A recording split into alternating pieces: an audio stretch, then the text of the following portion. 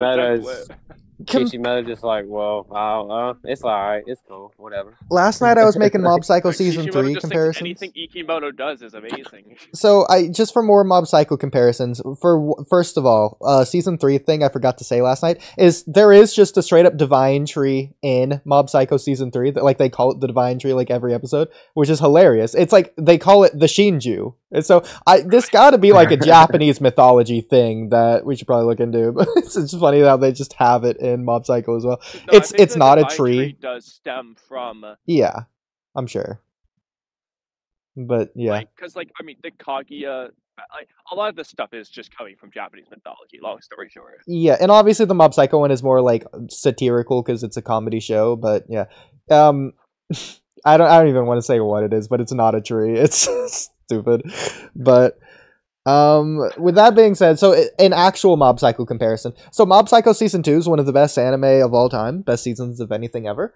And the first like 8 episodes are entirely disconnected from the last like 4 or 5 to 9 to 13, I should say.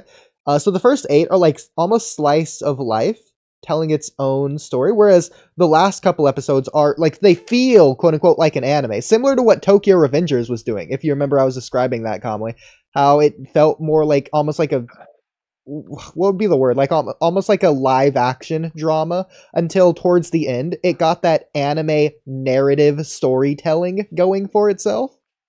It felt like that's what Mob Psycho season 2 was doing, but good.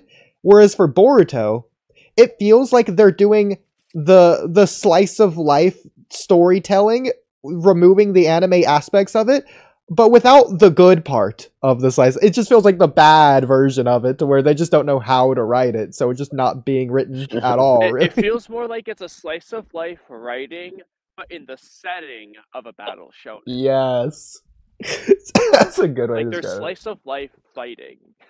Yeah.